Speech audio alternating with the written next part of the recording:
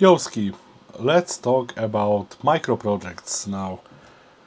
What are microprojects? These are the ones that, well, it's like 7 p.m. right now, so these are exactly the ones where you're like, I have an idea. The day is still not over, there's like 5 hours of it left. Let's execute it right here, right now.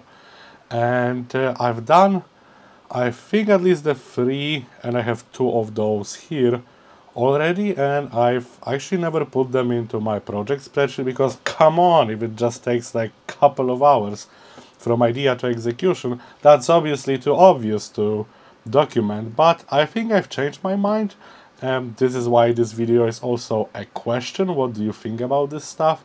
So the first example is this thing. It's extremely simple, and unfortunately the stuff that this is actually extremely useful for, it's doing its job right now, so I will leave it for later. Let's look at the second specimen, which is this thing. Now, what the hell is that? Well, it's mostly plastic.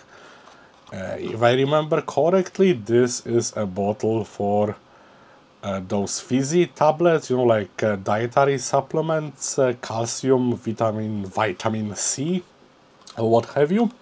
This one, I remember very clearly, it's cut here by me. That was a bottle for a washing machine cleaning fluid. Yes, they sell stuff like that, and you should use it probably at least once a year. And the last third one, also cut by me, because you can see the quality of craftsmanship, it's not exemplary.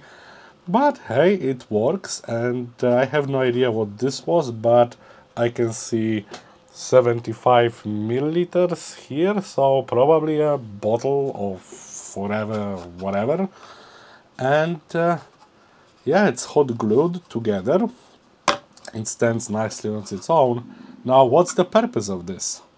The purpose of this is very small, very portable soldering kit. So you see, this tall one, my soldering iron goes USB-C port in, so it doesn't get too dusty.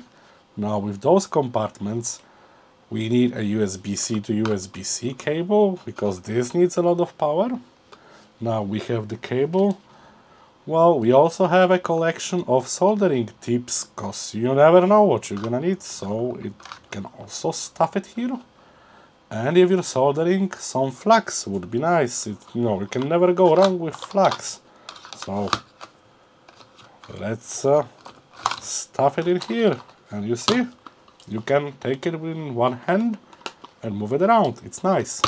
Now, what are we missing? Solder. Obviously, no soldering without solder. And I have this really neat packaged ones. This is probably the most expensive way to get your solder, but you pay for the convenience, and the convenience of those small tubes is extremely high. So from my perspective, if you have the money, go nuts. And it says professional. It's actually made in Poland. It's good stuff. It has flux inside, so this is for like different applications. I have 3 of those. They're like 1 millimeter in diameter, so general purpose solder. I also have 2 other ones. This one is mobile phone welding dedicated. I kid you not, straight from China. Yeah, it's like 0.3 millimeters extra thin, so nice for like trying to repair the reflow SMD stuff, which I would prefer not to ever do, but I've done it a couple of times and managed to do it. And this one is like just solder. I think I've got it with one of the Dremel tools or whatever. In any case, those things live here. And micro project. I mean, what can I tell you? I just grab it, and it's steady enough to grab by whatever part, and it just works. Which is why I'm making the video. Alright, now let's get back to this. It's actually just 2 pieces. This is a cup from a screen cleaning fluid spray thing, and this is a drinking straw from IKEA, I believe. Like, you can buy like a whole pack for very cheap. And hot glue. Hot glue is actually very useful. So the utility of this is This is actually a funnel for, and that's kind of an abstract thing, you know, it's sold as an auto watering system for lazy people and their plants, and it's shaped like a bird with a straw that you just stick in. It's difficult to pour water through the straw, so this actually fits perfectly inside of it. And this again, it's like a, I don't know, probably not even like 20 minutes of actual work, with most of the work being in drilling an approximately 8 mm hole inside for the straw, excuse me. And yeah, I will probably drop in a picture of the watering bird stuff because it's actually kind of fun, and my dad really likes it, so this is what I've made it. And yeah, I mean, those extra small projects, you know, things you can knock out in at most a couple of hours after you've already done your workday. I think this is really fun stuff, and just, you know, like having more ideas, and also the approach to execution, because, you know, you do not really measure much when doing this stuff. I mean, with this, nothing has been measured. It was just like, you know, you eyeball it, you get your stuff that you probably want to have it.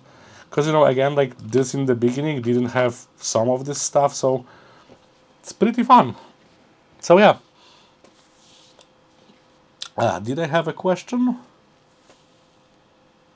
I'm not sure at this point. Okay. I think the question was, would you count this as projects? I've started, but I haven't for a long time, a couple of years. The one more that I have is not really easy to film because it's built into a door. So yeah. I hope this was inspirational. I mean, really small stuff. Also, like, knock it out, put it on the internet. You know, let the inspiration flow, as I say. And yeah, happy Turkey Slaughtering Day, all of you Americans. And for the rest of us, well, the festive season is closing in, so stay healthy, I guess. Thanks for watching. Bye.